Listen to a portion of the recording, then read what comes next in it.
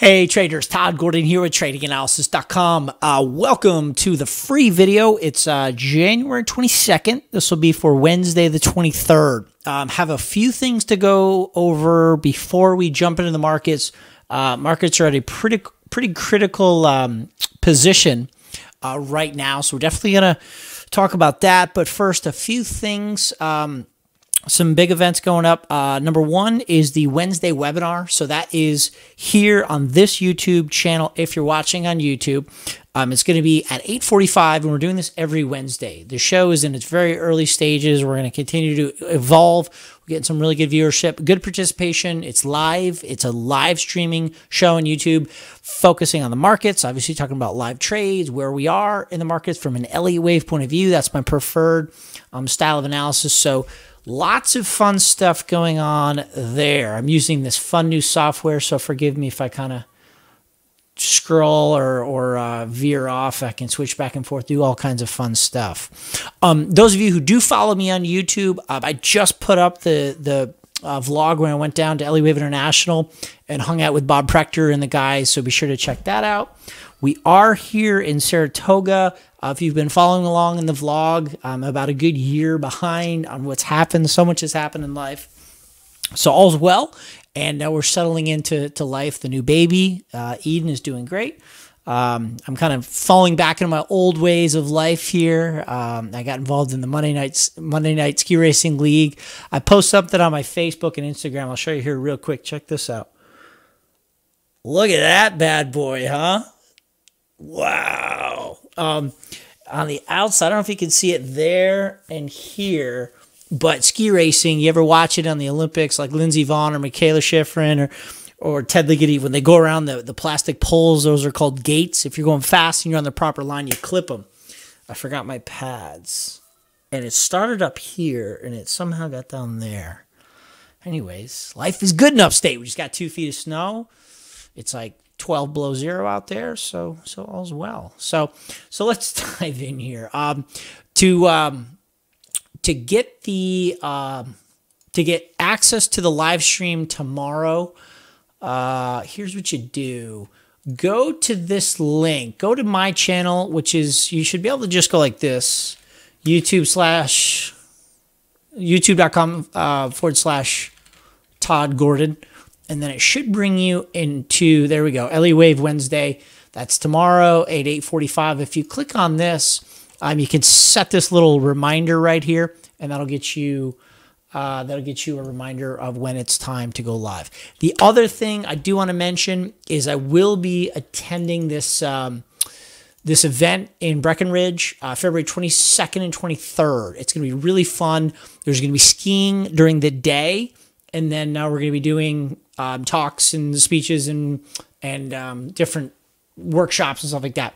My buddies JC and Brian put this together and then invited us in. Here's the lineup. This picture is from like 10 or 12 years ago. I did not submit this. I don't look anything like that, as you can clearly tell. I look much older. Bags courtesy of 3 kids. I didn't have any kids back then. But anyways, some good names are going to be there. So definitely hop in there. We're going to be skiing during the day, and then meeting up at 3 p.m., going through different presentations, probably some après-ski, if you know what that is. We're going to have a lot of fun. So that's that. All right, market. So listen, we're at a really critical juncture in this market. There's 2 interpretations that I'm from an Elliott wave point of view that we'll discuss more in depth tomorrow. But basically, the loss that we've seen from September 22nd to December 21st, right now we're at a 61% retracement of that move. That comes in at 2697 in the SPX. On top of that, you have the 78% retracement of this drop at 2696. Further, you have the 200-day, I think that's the SMA. That's the 200 SMA. No, excuse me, EMA, exponential moving average. 200 EMA at 27, whatever, 0.2, 3 points away. So you have a lot of resistance right here at the S&P. I am tracking, this is an alternate count, which does foretell a B wave drop before we make another B wave high, or the primary count with the same resistance is this is a big time market about to get crushed, 1212, with significant resistance against 2700. We're going to look to get hammered. I have trades set up. We did a new SPX position with our members today. We'll go through that in tomorrow's session. Here's the trade right here. Don't mind showing you. There's a real trade right there. This butterfly in the 29 March.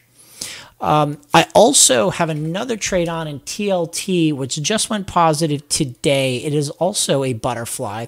It's a broken wing butterfly with more, it's got some positive delta. We are slightly positive theta. We're looking for a move up towards about 121. Bonds are also looking pretty well supported based on this count right here. I think the bond market, let me start with the daily and get down to the intraday. Give you a good proper perspective. There we go, right there. Sorry. It's actually easier to show you on the 30-year bond. Bear with me for 10 more seconds. There we go. Okay. So potentially on this bond move, instead of being a long-term top in bonds, it could be an ABC down.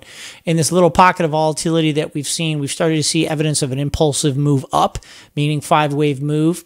So that is very interesting considering how net short positioning got in bonds. And if we go back to our trading count down on the 4-hour chart, here's what we're looking at in TLT, a little 1, 2, 3, pull back in 4, and trying to get up to the 121, 122. It's really just to take advantage of this expected 4th wave range. If we do move up to the highs, that's fine. That's where the broken wing butterfly comes in if we're too right and the market rallies up. Let me just show you right there. If it goes up too high, we'll still make, I'll still make some money, which would be $1,000, give or take. But if we can get up to the 122, that'd be $2,800 in profit if we get a pin. And the 122 is right in the middle of that wave 4. So I'm kind of playing some resistance overhead in the S&P, support in bonds. Obviously, there's a lot going on with China, and we're in the midst of earnings season now. Financials are mostly done, and yeah, it's getting interesting. So a lot to talk about tomorrow. See you in the webinar tomorrow, 8:45. Be sure to sign up. Colorado, if you'd like to come. And I'm on CNBC Thursday for Power Lunch. All right, guys, have a great night.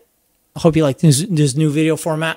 If you like it, please hit the thumbs up button on YouTube and drop a comment below. Let us know that you enjoyed this video. You watched it this far. Interact with it. Questions, comments, insults. I know you guys aren't shy. Throw them down below. See you later.